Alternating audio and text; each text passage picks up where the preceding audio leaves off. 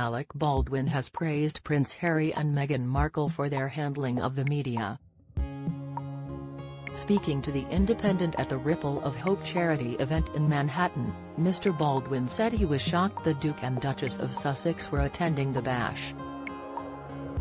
The actor said that despite certain difficulties, the Sussexes had handled the press well. He said, "I was kind of shocked for them to come here and do this. To handle difficult circumstances in the press without having too much difficulty.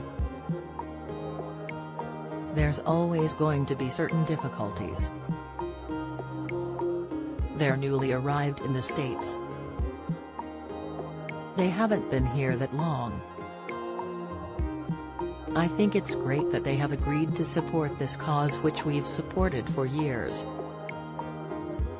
They obviously have chosen a different path, and good for them. Sometimes I think I want to choose a different path, so we'll see. Maybe I can be their driver." The Ripple of Hope Awards are organized by the Robert F. Kennedy Human Rights Organization. The Duke and Duchess of Sussex were named Ripple of Hope laureates.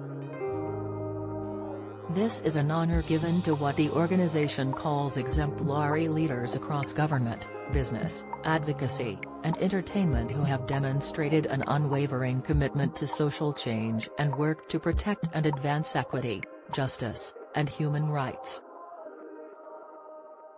They were joined on red carpet by Kerry Kennedy, the daughter of the late Bobby Kennedy. The Sussexes arrived in New York on Monday with a private jet and stayed at the Luxe Carlisle Hotel in Midtown, according to the New York Post.